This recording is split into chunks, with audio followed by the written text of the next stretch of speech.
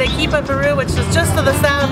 I'm so excited to discover Peru with you guys through these little short videos I'm gonna do. Right now, I just saw this Pichu Pichu mountain, which is a mountain that has 3 peaks that's actually just behind me right here. It's called Pichu Pichu, okay? So that's something that you guys should know. Machu Picchu, what everybody knows, is actually right behind Pichu Pichu. So there we are. The colonial city of Arequipa, like I said, is in the south, and the whole city is actually made out of, and you can see right here, this volcanic rock.